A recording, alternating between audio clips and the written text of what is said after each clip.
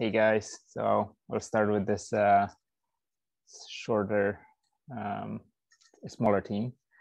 And I'm gonna start from where we left off last time. So we were going through a neural network example of how the training works for a very simple network. And this is what we had before. So we were looking at the training algorithm here, where we initialize the weights and biases. We shuffle our data. We do a for propagation, which means that we compute using these weights and biases and the particular example we have. We'll put some examples through our neural network. We'll compute some prediction of the neural network. And then once we have this prediction, we calculate the difference between the neural network prediction and the desired prediction we would want to have for the particular data. We put it on neural network. Then we would do a backward propagation. So we would kind of go back to the neural network and adjust. So it would be a backward move, and we would adjust the weights and biases in this neural network, such that the next time we do a forward propagation, the difference between the predicted value and the value that the network predicts and the desired value is going to be smaller. And then I talked a bit about the chain rule is the kind of the tool that we'll be using to achieve this in detail. So I'm gonna come up with a very, very, very simple example here. It's a degenerate kind of neural network that you'll never see, but it's hopefully simple enough that we can follow all the steps really easily. So in the beginning, we have an example that goes into the neural network. So this is going to be our input data. Remember, associated with the input data, we always, in supervised learning, we have a label. This input data is going to go into the neural network. So this is a single neural network. And what happens here is we first apply a linear transformation. This is going to be Wx1, because this example, plus b, and then we apply what's supposed to be a nonlinear transformation. So normally this would be a ReLU function or something like that. To keep the math simple, I'm going to set this up so that it's a one-to-one. It's a linear transformation. It's just j of z is equal to z. So this you'll see how the math is very simple here. And this is also going to be our y. This is the output of the neural network, more or less. Y is that. So the neural network predicts y hat. And now we are going to calculate the loss. And the loss function, we'll use the squared error. And this is for y1. Actually, this is y hat 1. This is for the first example. So everything is kind of 1 here. So let's do the first example. Okay, so this is us kind of going through it, and this is a 1 neuron to this. Going to the neural network once the forward propagation. Now we'd want to adjust. So this L function actually it's the loss, for example, 1, but it's a loss that we parameterize using the W and B for this particular very simple neural network. In a large neural network, you would have many values of W and many values of B that parameterize our loss function.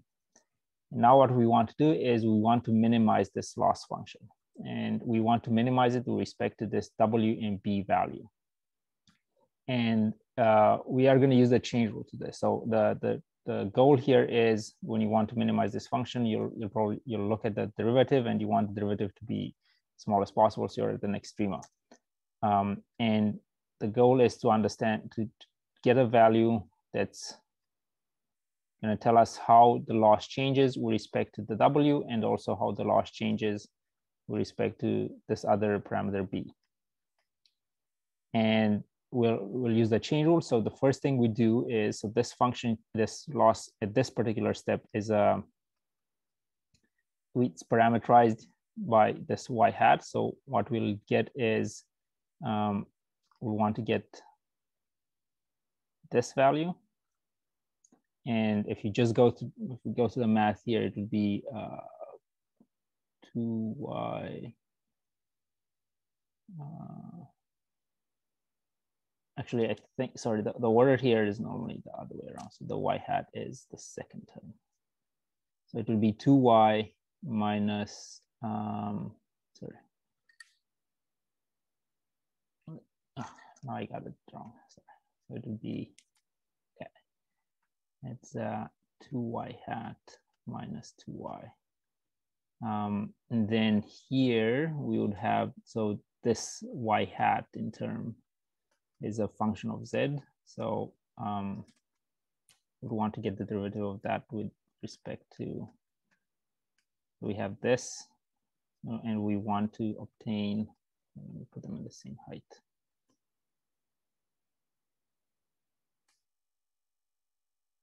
And we want to obtain something like this. This is 1. And then when we get to here, z is actually a function of w and b. And if we use dz dw, this would be just x1, that, and dz db, this is just 1.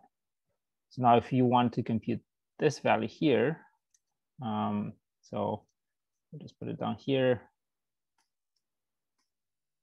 and we'll just go through a chain rule, and you'll get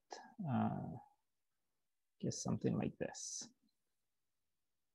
Oops, sorry. Undo. All right, so dz dw. And we would get all these, so it would be 2y hat prediction of 1 minus 2y 1, then times, so this one, that's that. Then we have this one times 1. Then we have dz dw, it's this one up here, which is x1. This is the gradient with respect to this weight for this loss. So, and then we do the same thing for B, and it's going to be the same up to here, but respect to B. These give us the gradients we have to we have for these parameters, such that we can adjust the weights. Sorry, if we adjust the weights, how can we minimize the loss so that the loss decreases when the next time we predict the y hat. So the next step, so we've done this particular, so the backward propagation consists of adjusting the weights. So right now we found the gradients, and to adjust the weights, would have the next step would be okay, for the weight w. So for the parameter w would have to take the value of the previous w, and then minus some proportional, some factor alpha, and this dl dw. And for the parameter b, it would take the value of the old b minus some factor alpha, and then dl db. And we just use these values that we found for this particular example. And if we do this the next time, so it's saying like if we adjust the weights such that the loss decreases, the next time we run this particular example through our neural network with the updated values of W and B, this L is going to be smaller. This factor here, the alpha, is our learning rate. And depending on how large it is, we would converge or faster or slower to some minima. Okay, so if we go into here, so we've gone to this step, and now we would run this for all the examples in our data set. And this would be kind of the training of a neural network. And if you guys have questions to ask, put them in chat. But what I have on our course webpage here is a very simple example in Collaboratory that shows this. And here, let me see, did I open it? And here you can generate, it's a very simple example. You generate some data. It's a random data set. So right now it's just a linear data with some noise. You can add more or less points. And then one thing I did here before I actually go into training is to plot the cost function associated with this data. The cost function is, I'll have a very simple network.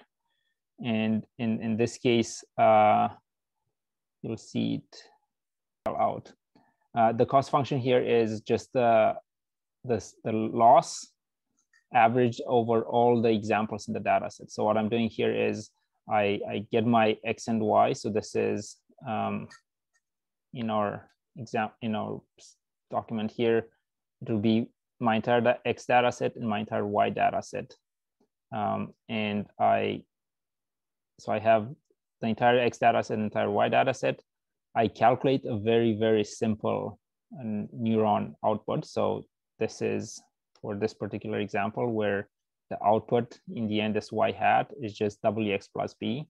So you can see it here, WX plus B, that's my Y hat.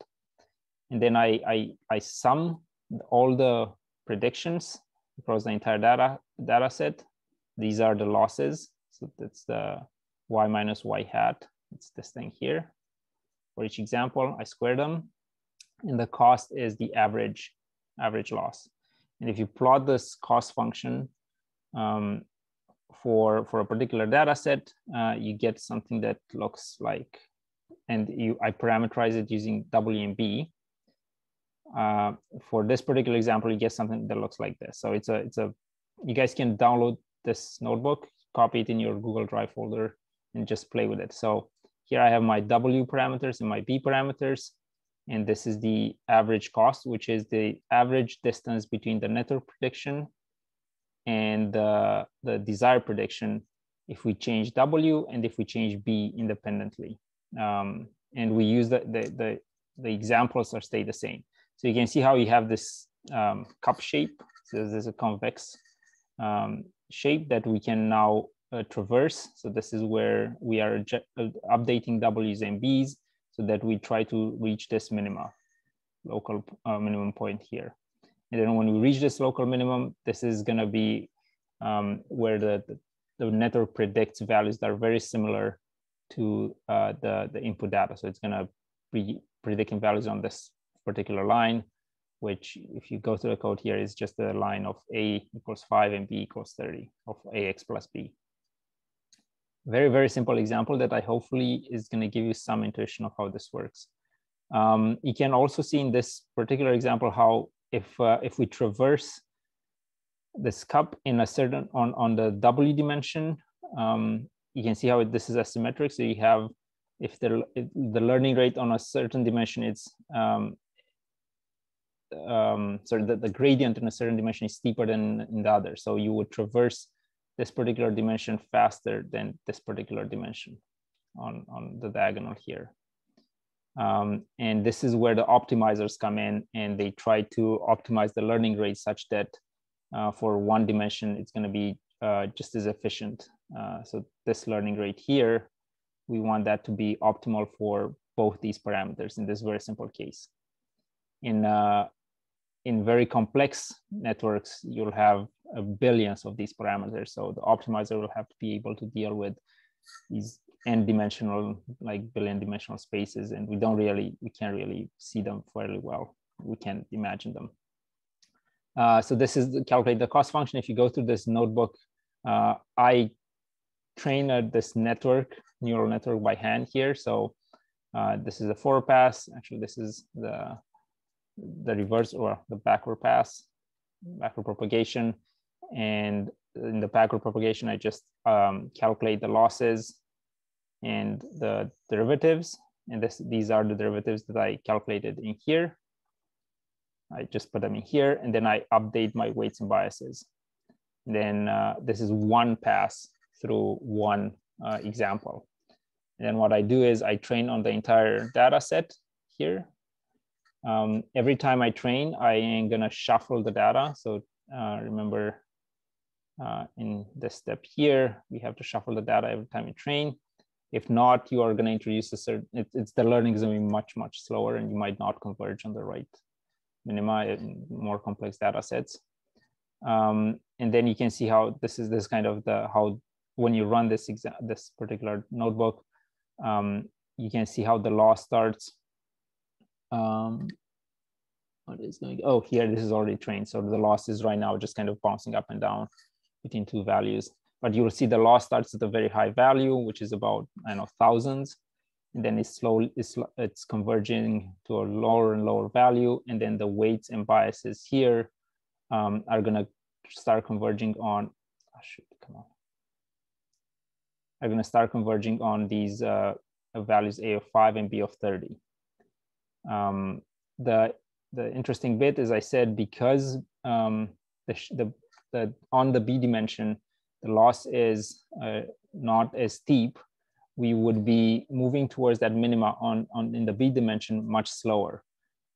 So here, when you look at the W's have already kind of are very close to the value that we want, which is 5, but our bias term here, the other parameter of our network this needs to go to 30, so it still has quite a bit to move on the gradient. This is a neural network kind of implemented by hand. Well, not neural network, it's a neuron implemented by hand. And then I also do it down here using TensorFlow and Keras. So these are frameworks that have been put together to take advantage of the graphic processing units on computers, and they run all these operations in parallel, so they're much faster than running these operations on CPU. It's again a very simple network, exactly like the one above. You can just kind of get a feel for how it looks when you implement it with Keras and TensorFlow. And when you run this particular training on the network, you will get something that looks like this, where the neural network prediction is in this dashed line. This red line is I actually ran, I also have code to run a least square optimization using kind of, have you guys done this in Math 200, where you estimate the coefficients least square fit? This is kind of old school kind of linear regressions. Not sure if you guys did it or not. All right, perfect. So I've put this in here just to show, okay, this is kind of the optimal. When you reach that the minima, this is what you would get using a traditional regression. This is how the network kind of slowly is converging on that. The training and validation example here, we'll cover this in next week. It's about trying to prevent the network from overfitting, but yeah. All right, so going back to our slides here. This would be about it for the math. Hopefully, I'll put this notebook in the lecture notes, like next to the lecture notes on the course website. You guys can take a look at it. Hopefully, it makes sense. When I went through the video, I realized that some of the values I put in here for the this was the binary cross entropy. I think they were a bit, there were some mistakes here, and I tried to correct them. But these will be available on the course website. So if you guys need to go through this, you can. I don't know if it's that difficult, but I just wanted you guys to have a feel for how the neural networks kind of adjust these parameters so that the output is converging towards the desired output. So now we are going to kind of go back to our normally scheduled program, and we'll be talking about convolutional neural networks. So we are just changing pace here quite a bit. Don't know if you guys have done convolution. Maybe you have, or this semester or next semester. I'm not sure when you guys are covering that, or Fourier transforms. If you want, I found that certain books are very math heavy, and I don't know if they provide a strong intuition for how Fourier transforms and convolutions work. From me kind of digging around, I found this, the Scientist Guide, the Scientist and Engineer's Guide to Digital Signal Processing book to be a very applicable book for this type of analysis and kind of applications. And it's a free book. You guys can click on the link here and kind of take a read through it. I recommend it to anyone who's interested in DSP and similar kind of techniques. It's kind of one of my, let's say, top 3 books in engineering that I kind of just recommend to others. All right, talk a bit about, so before we go into convolutional neural networks, I just want to make sure everybody's kind of on the same page regarding convolution. Hopefully you guys, if you understand kind of how this particular result here with the black line is generated when you apply convolution, you're like 221. Okay, you are sweeping one function over another, and you're taking the integral of that. You're summing up that result. So you can see the overlap here is these 2 functions kind of start overlapping. That area is the result of the convolution, and you get the maxima when these functions kind of overlap perfectly. So this is kind of a visual intuition of how the math works out. The math itself for digital data, so this would be, let's say, a continuous data. For digital data, the way you do this is, so this kernel function is the function that's sweeping. So let's say it's this red function, and as we sweep it across our, I guess we would call this a template. You would multiply each term in the kernel with kind of its respective term in the template, this array.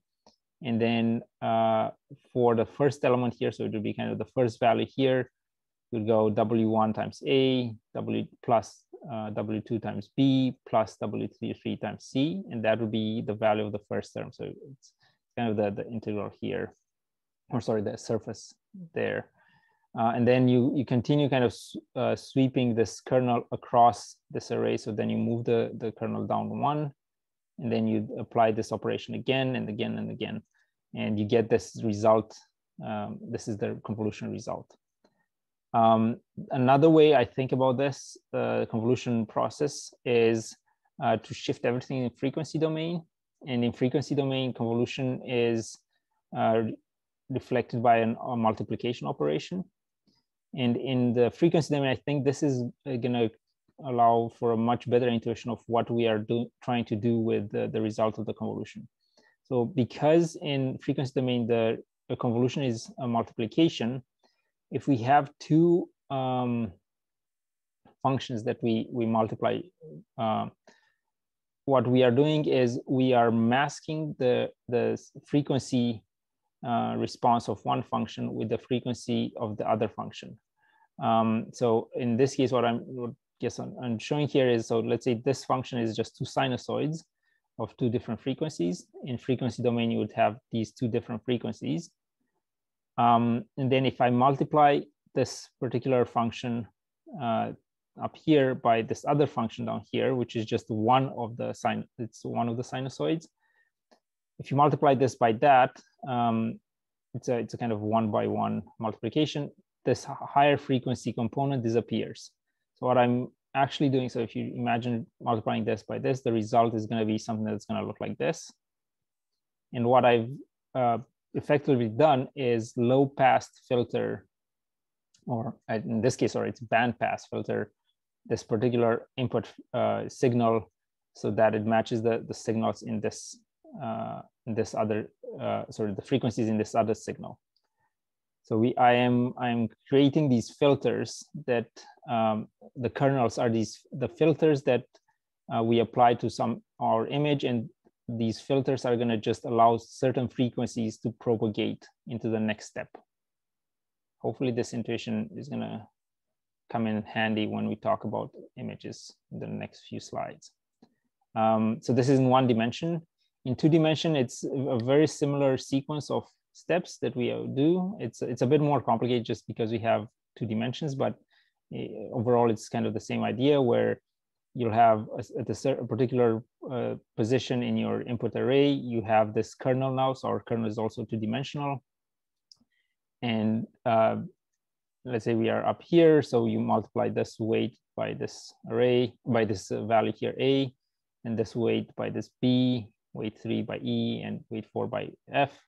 And then you sum all of them, and that sum is now taking we are going to assign it this particular up value in the corner here in the output. In the standard neural networks, the weights and biases were part of the neuron now, or the unit that we had there that we call the neuron. Now for the convolutional neural networks, the weights and biases are, so the weights are part of the kernel, and you'll see how the biases are just a term that we add to this particular sum here.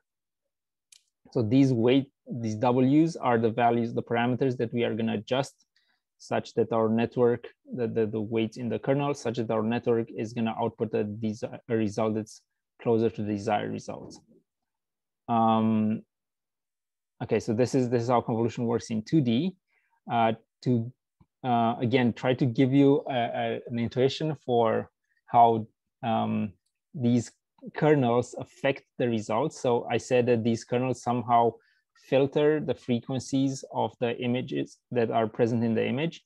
I don't know how many of you know of this website. I find it it's being referenced. Oh, can you guys still hear me? No? Oh man, I hope the Zoom recording is okay. Okay, so if you're a bit better, okay. So this is a website put together by a few educators, and the really cool part is that it provides kind of one-to-one real-time description of what's happening here. So you can see this image on the left here. If I move my mouse over it, you can see the actual values. This is the array, and you guys can go to this website and play around with it. That are associated with this grayscale image, and then you can select a particular kernel to convolve this image with, and depending on what kernel we apply, you will have different types of results. So the blur is the standard Gaussian kernel, and in this case, what we are doing is the Gaussian in the frequency domain is just going to be a low pass filter, so it's going to allow all frequencies that are, so if you imagine, if we are to look at the frequency domain here, it will allow all lower frequencies to pass, and it would kind of cut off on the higher frequencies. So the resulting image, after you apply the blur kernel to the image, you can see how it's much blurrier here. And with this example, you can see the kernel is in the squares on the left-hand side here. So if I move my arrow, it's right here, that's the kernel. And I put the kernel over any pixel in this image. And you can see how in the middle section there's a convolution process. It's what we showed in the previous slides, where I am multiplying each element of the kernel with the neighborhood of the pixels around where my kernel is right now in the image. And then you'll see the result there is 134. And that's what's being shown in the right image, the result of the convolution. You guys can select different kernels here. So some of them allow us to highlight lines. So this is transitions from dark to bright, or from bright to dark here. So this is one of them. So this is a Sobol kernel that highlights transitions from bright to dark, kind of going from left to right. And you can see here, so this is on the left-hand side here, when you go from bright to dark, that particular section is highlighted. So certain frequencies are highlighted, and yeah, just if you want to play around with it, get a better intuition of how convolution works, I think this is a very good website. Okay, so we have it there. So now to give you an idea of how we can create a filter.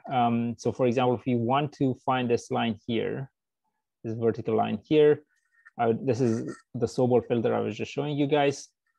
So this is our input image. We have a kernel that looks like this. So some very high value, lower value, and a very low value. And if you convolve this kernel with this image, we are going to highlight this region in the center here that we have the transition. And this is how the result looks like. So different components of the image have different representations in the frequency space. This is what I'm trying to show with this image. Take a Fourier transform of this image, you'll get something like this. And then these different frequencies in the Fourier transform kind of highlight different features in the image. And what the neural networks do is the convolutional neural networks, they filter the input images kind of in a sequential fashion such that the resultant output of all these different filters is going to allow us to predict the output that we want. So I don't know, cat, no cat, or something like that. And this is kind of one example here. So this would be a neural network that recognizes faces. So you would put an image, so to tell you, okay, you have a face or you don't have a face in this image. So you would put an image into your neural network. And then at each step here, you would apply a convolution operation. And as you'll apply more and more convolution operations, and at some point, actually after this step, what we do is it's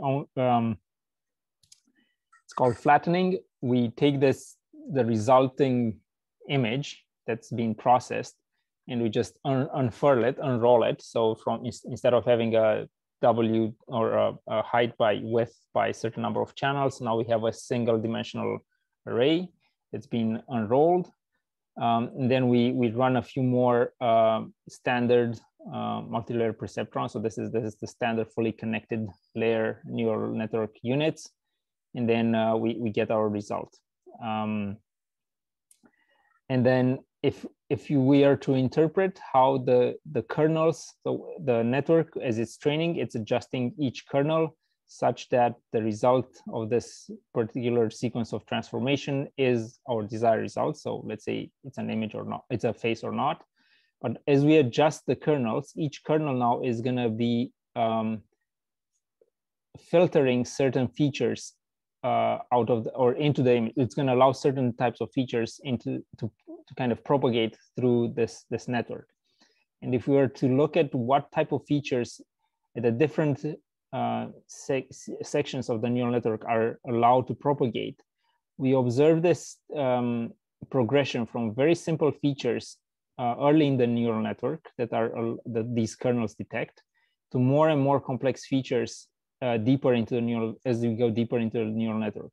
So as a result of the training process, the neural network will learn how to understand kind of very simple shapes in the first few layers.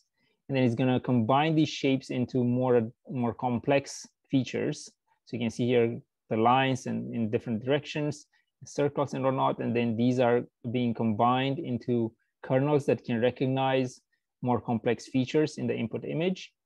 And then these more complex features are kind of assembled in a way by these deeper layers in kind of the phase that we want. And then if this particular set of frequencies is being activated, then we say, okay, we have a face in the image.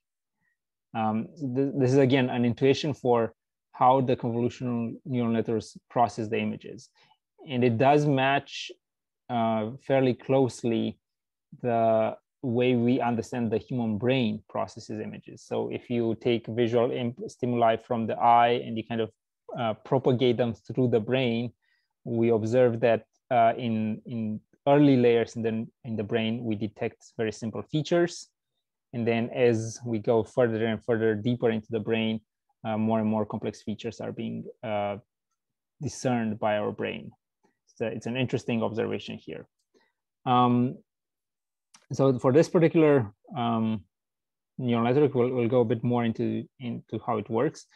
The idea is, let's say instead of faces, it's going to be something that we'll work in the lab with. Let's say you have an image and you want to look at trying to figure out if there's a numbers or letters in that image. So you want to figure out if it's a letter A to Z or the digit 0 to 9 in the image. So as an input, we have these images that are 32 pixels by 32 pixels, and then RGB, so red, green, blue channels. So this is kind of the dimension of the images here. And then we pass these images through a sequence of convolutional operations. And then the way these convolutional operations are denoted by is using, so this is shorthand in a way. So we have the kernel's size is 5 by 5. We'll talk about more about this in the next slide. The stride of the convolution is 1, and we'll talk about what stride means. Then actually here we have 8 kernels that we want to learn. So it's kind of 8 different, if you were to think about this, it's kind of 8 different types of frequencies that we would want to filter out. And then, so there's one convolution, then there's this pooling layer, and we'll talk about what pooling layer means in a sec. Then there's this another convolution, another pooling layer, and this in standard practice, this particular sequence of applying a convolution and the pooling, a convolution and pooling, is done a lot. And another observation, so we have these pairs of convolution and pooling that are daisy chained. Another observation is that we start with a fairly large image with few channels, so 32 by 32 by 3. And the deeper into the network we go, it will reduce this the size of the image, but what we do is we increase the number of channels, which are indicative of how many filters we use as we progress the network. So you can see how the actual size of the image here, so from 32 to 32, we go down to about 5 by 5, but then the number of filters we are taking account is increasing. So it goes from 8 to 16 in this very simple example. So once we've reached this stage, and there's no hard rules about how many times you have to apply this, or it's kind of a very empirical science where you'll just try it, see if it works or not. Then you look at the output and be like, okay, does the network seem to learn? It does. Or if it doesn't, let me add some more layers to try to capture the pattern in the data. So once you reach this layer here, we have 15 by 5 by 5 by 16, so 400 pixels here. 400 values. We would flatten them, so unroll them and create this this single dimensional layer. And then here you would just have fully connected layers. So each unit in here is connected to each other unit in the next layer. We have 3 of these fully connected layers, and then we have a softmax layer at the end. This is going to allow us to do categorical classification. So in this case, let's say this is only for images, recognizing if you have a digit in your image. So we only have 10 outputs. I'll come back to this to kind of go through how we can understand the size of the network here. So to solidify the understanding, this input image here, I'll keep it a bit smaller. So instead of 32 by 32 by 3, I'll just have it as a 6 by 6 by 3. So the 3 here represents the 3 color channels. And this would be, so I'm gonna just go through one step of convolution here, just to give you guys an idea. This would be the input, and then we would convolve it with, so here I have 2 filters. For each filter, I have a kernel that's associated with a channel in the input of this particular convolutional step. So I have 2 filters, and then in each filter I have 3 kernels. And here, this is where we have our W's. So our weights that parameterize our loss functions are in these kernels here. So for the red channel, I'll multiply it with this particular kernel. For the green channel, I'll multiply by the next one. For the blue channel, I'll multiply by the next one. And then what I do is I sum up all the results of all these convolutions into a single. So I sum up this value with this value with this value into a single number. Actually, it's not these values. It's going to be the resulting, the convolution result of these channels multiplied by these kernels.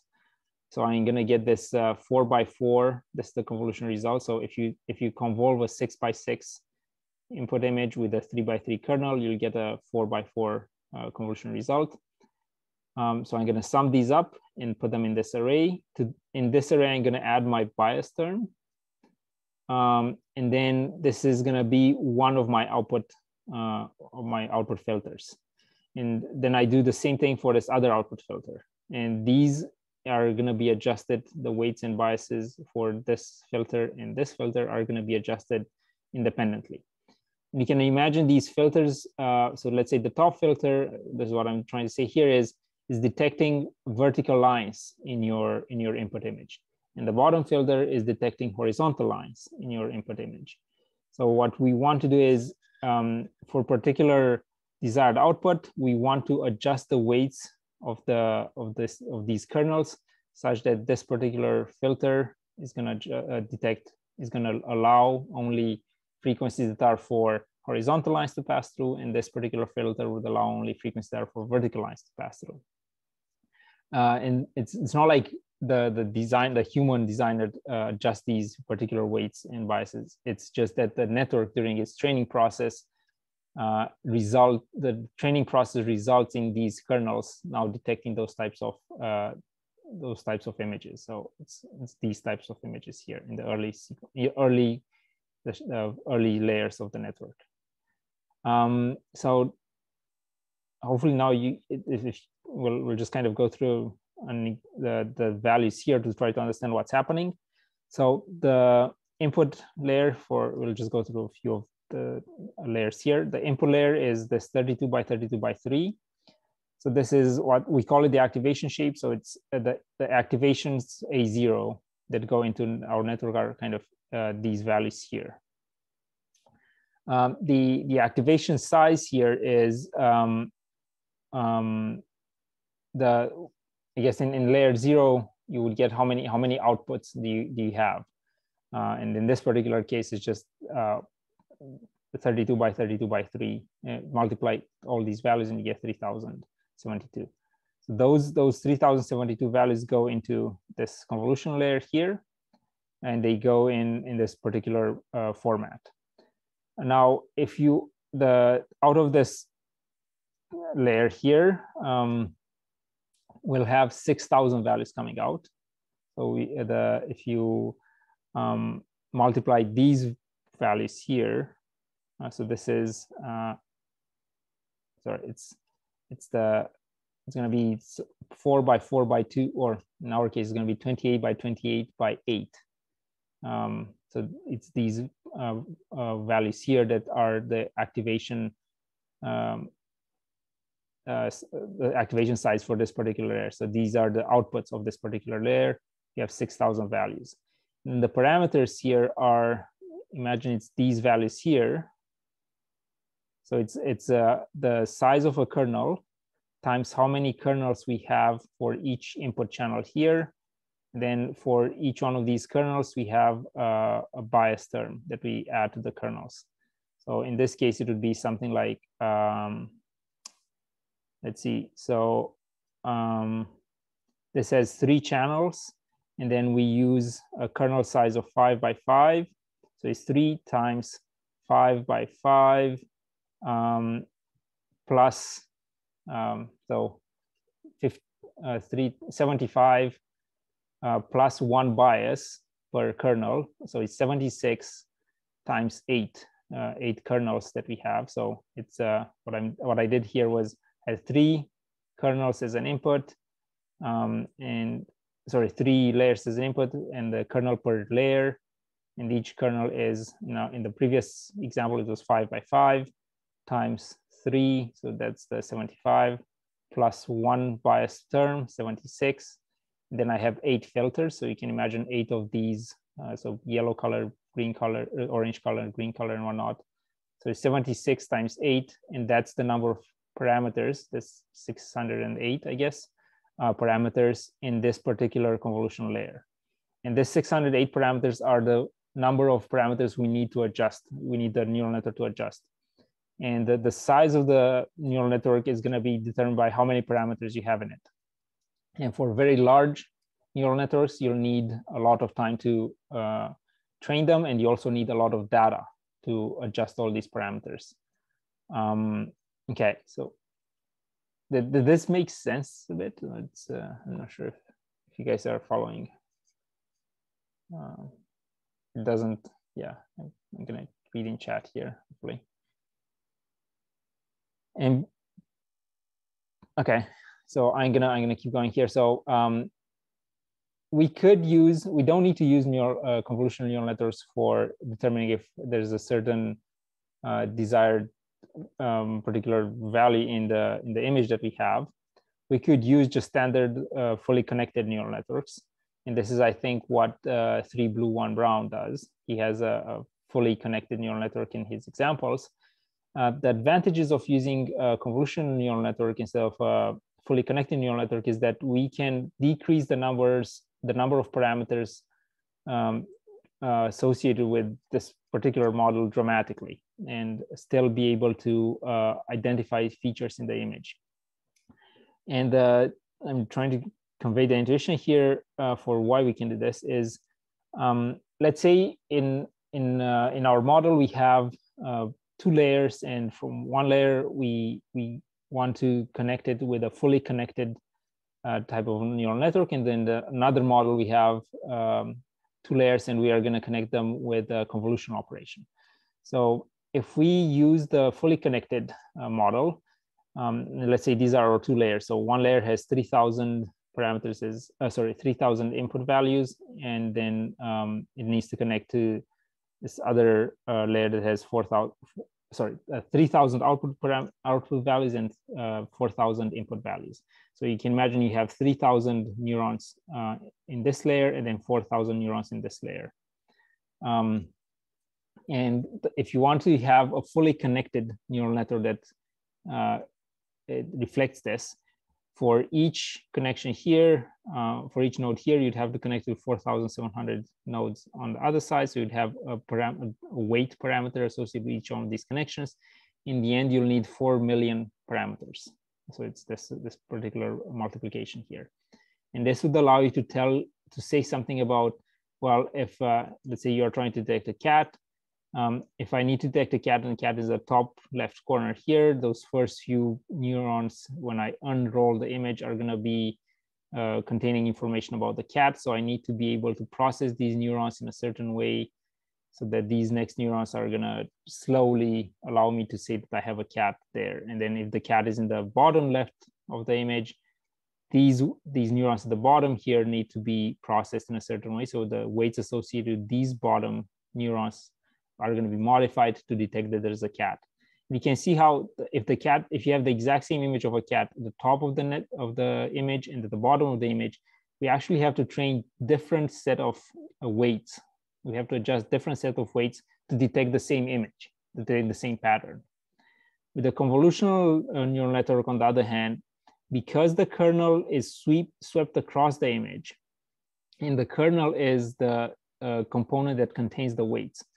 If the kernel detects an image, so it's able to identify an image in the top left corner here, because we use the same kernel throughout the image, so the same weights throughout the image, we can also detect the cat in the bottom right of the image here. And the intuition is that because the kernel is it has fewer parameters that it needs to keep track of, with the same, and we share it across the different regions of the image, we can have the same robustness, or the same kind of accuracy with many fewer parameters. So in this case, for this particular type of like a 5x5 kernel and 6 filters, let's say that you would use to identify a cat, you would only need 156 parameters instead of 14 million. So because you have fewer parameters, we need less data to optimize these parameters, and we also need a shorter amount of training to train this neural network. So even though we can use the multi-layer perceptron, so the fully connected model, to do the exact same, let's say, processing of the data, using a convolutional network, it's much more efficient. This is why people seem to use them. There's so this was convolutional neural networks were kind of at the forefront of image processing until fairly recently, so probably until a year ago or something like that. And now we have there's these transformer types of neural networks that seem to be able to perform probably just as well as convolutional neural networks, but they use a different type of architecture. So yeah, the field is advancing quite rapidly. So we'll see what happens in the next 2 years or so. So talking a bit more about how the neural network convolution works. And this is what I'm going to cover. So when I went through the example here, I talked about stride of one, and pooling. So we'll go through what these terms mean. So the stride refers to how closely spaced the convolution operations occur. So you could have a stride of one, and it means that we are going to apply the convolution operation for every adjacent pixels in the input image. You can see how the convolution kernel is kind of swept here across each pixel one by one. If you have a stride of two, you apply the convolution process every other pixel. So you'll have the convolution kernel is going to be processed for this particular set of pixels, and then we are going to skip one, and then we are going to apply for these ones. The idea here is if the image is fairly high resolution, so the different local components of the information in the local component doesn't change much across the image, you can actually jump around and kind of just sample from that image at the more kind of the further distance without losing a lot of information. And this allows us to train the network faster. And we require less space to keep track of all the values here. So we need less compute for training a network if we use this stride operation. Similarly,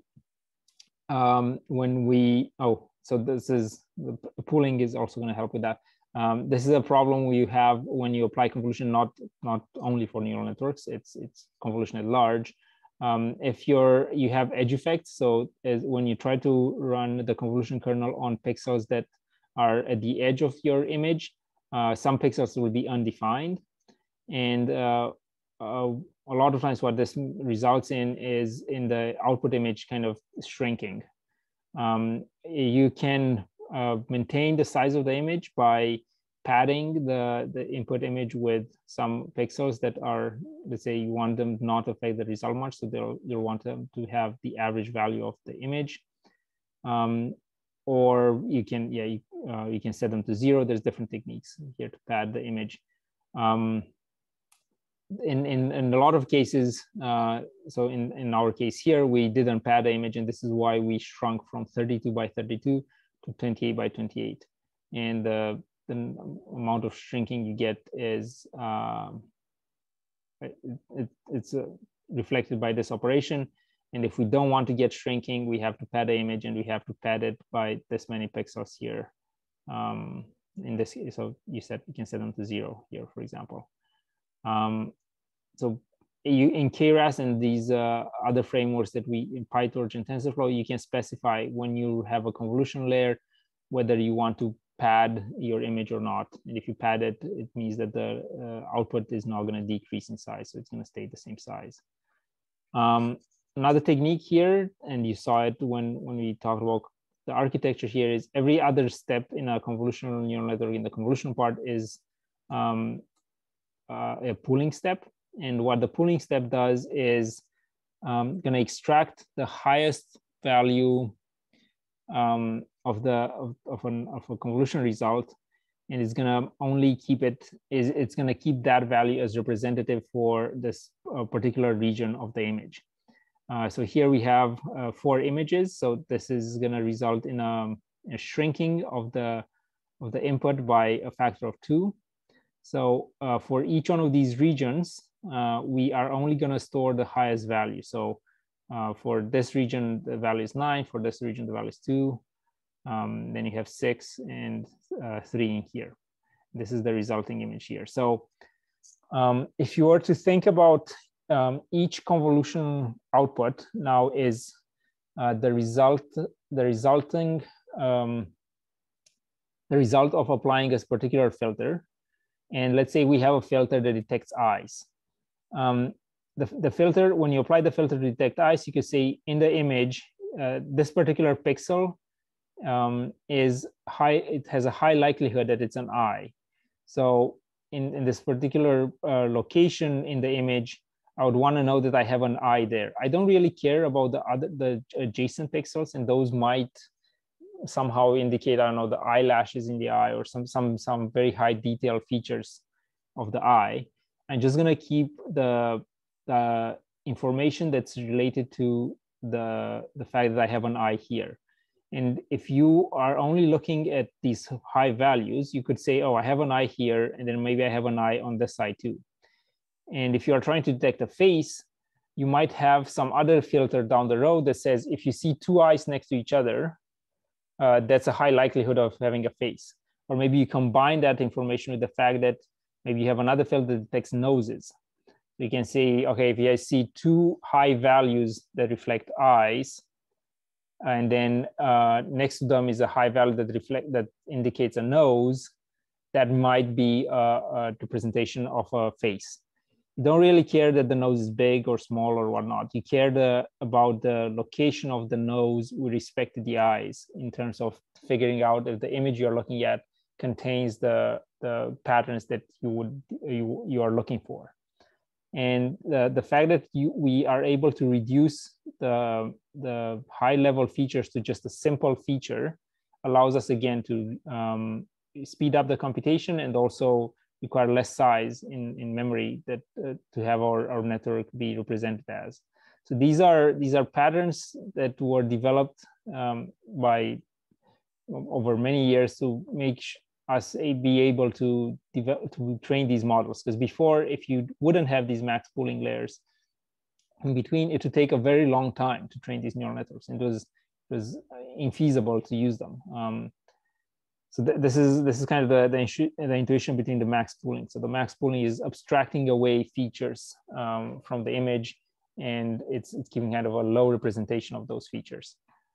So more or less, this is kind of all you would need to know to build a convolutional neural network. And just give you an example how easy it is to do this with the current frameworks. And this is where I think anybody can train a neural network now. It's much more about how do you troubleshoot how a network performs, and how do you actually prepare the data to train a neural network. That's where the brunt of the work is. The training and kind of setting up the neural network is a few lines of code. And this is an example. And so the most of the work you guys will do is in preparing and generating data and manipulating the input data. The actual definition of the model, you can see it's here. And this is reflecting, I think, this model here. So what we have is an input image. We have a 32, sorry, the input, okay, so the input image is not 32 by 32. It's a 128 by 128 pixels. It's a square image with 3 channels. And then what we do is we apply to this input image a convolutional layer, and the layer has 32 filters, and each filter is a 3 by 3 kernel. And then the activation here for this filter is ReLU. So the activation, we apply it after we sum up the result of the convolutions and we add the bias, we apply the ReLU operation. This is the activation to that output matrix for each filter. So here we say, okay, we have a ReLU activation. And then the result of this layer is going to be piped into this next layer, which is a pooling layer, or 2 by 2 pooling layer. So this is going to reduce the size of the image by a factor of 2. And then we do another convolution layer, another pooling layer. Then we flatten the image. Then we apply this dropout layer, and we'll talk about what dropout does in the next lecture. It's a way to prevent overfitting. And then this flattened layer, we connect it to the next layer, which is just 512 neurons. And then at the end here, we have an output layer that has 2 neurons, and the activation for those 2 neurons is softmax. This is a it's going to allow us to say we have two classes, it's a dog or a cat, and the output is going to be, okay, it's either a high value for the first neuron means a cat, it's a high value for the other neuron, for the second neuron it's a dog, or something like that. So this is creating the architecture of the network. Then to train, we also have to specify how the training algorithm is going to work, and here we specify the learning rate. So this is that alpha term in the math that we were covering here. So it's how fast the weights are going to be adjusted with respect to the derivatives that we find. So that's our learning rate. We also use we'll specify what loss we are going to use. In this case, it's binary cross entropy. When we looked at the math here, we just had a mean squared error here. This was the loss. And then this is what optimizer we're going to use. So remember, traversing the different dimensions might cause us to go very slowly in one dimension and very fast in another dimension. So the optimizer is trying to optimize the traversal of that cost parameter space so that we move through it fairly quickly. And then the metric here, so the metric is accuracy here in this case. So the accuracy is reflecting how many answers we got right versus the total number of answers. And this is going to give us a better intuition on how well our network performs compared to the loss, because the loss, you can't really interpret what a loss of 1,000 means. You could interpret what, I don't know, 90% accuracy means. So in this case, what this does is, as the model is training, we'll output the loss, but we'll also output, after each training step, the accuracy that the network has improved by or not improved by. So this in the end, so we have the network architecture. This is the training parameters or the training format. And then to train the network, you just run this function fit for a KRAS framework.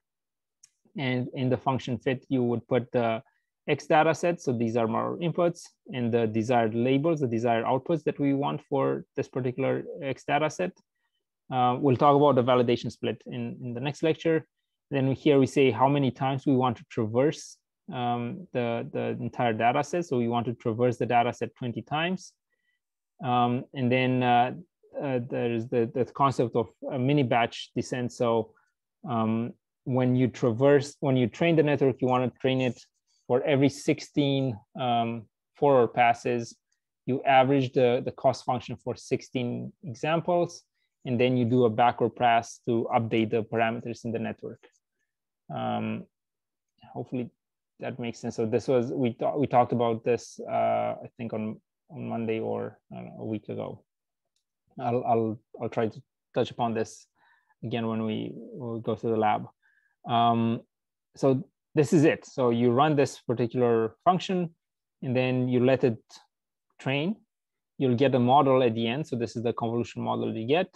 And then you can just call conv model.predict, and it's going to just predict. It's going to start inferring the data, whatever you pass in some data, and it's going to try to predict what's in that data. So from building a neural network point of view, it's very easy to do it nowadays. For convolutional neural networks, we talked about a very simple neural network. There's more complex networks that have come, that were developed since then. There's these residual neural networks where certain activations, so certain outputs of layers in the neural network are being passed deeper into a network. So I'll talk about the problem of vanishing gradients in the next lecture, and hopefully this is going to become clear what ResNet does. You only look once. This was kind of a workhorse neural network that was used by a lot of people for a while. This has now become more or less obsolete. There's quite a few more powerful neural networks that allow us, for example, to do semantic segmentation here. So I think I talked about this, how you put in an input image, the network in its processing abstracts certain features out of the network, out of the input image, and then it generates an output image that allows you to identify for each pixel in the input image what class this particular pixel is in. And so you can imagine here how as we progress the network here up to the middle of the network, we are abstracting features away. So it's going to be like, okay, so certain features here are grass, certain features are cows, certain features are sky, certain features are trees. And then this is kind of the highest level of abstraction that the neural network reaches. And then from here on, it's no longer extracting features away, it's generating features. So this is a generative section of the neural network, and it's gonna generate the class for each pixel that is generating is gonna associate with a certain class. So in this case, this is green, it's grass, pink is trees, brown is cows, and blue is sky. These are very powerful type of models, and this is kind of how, let's say, deep fakes kind of also work. So you try to create these generative adversarial networks that are generating a certain image from this latent space, from this abstraction, and you want to make sure that your abstraction is actually capturing the dimensions of the image that you are interested in. We'll probably cover this in some other lectures, but as you can see, the simple steps of convolutions have been refined into these very advanced networks. So it's becoming kind of very magical in these models are becoming very powerful in their abilities. This is kind of it for neural networks. In the lab 5, you'll just build a simple neural network to classify license plates. Hopefully that's also gonna allow you to develop stronger intuitions for how neural networks kind of work. Are there any questions, or I'm gonna go to this last slide here. Okay, so there are no questions. This is kind of this week's moment of Zen. And I wanted to kind of bring some perspective on the equivalence between these type of neural networks and kind of how our brain works. And one cool observation is that certain illusions that we perceive. So I don't know if you on the left you observe that the circle on the left side here is, if the circle looks smaller to you than the circle on the right.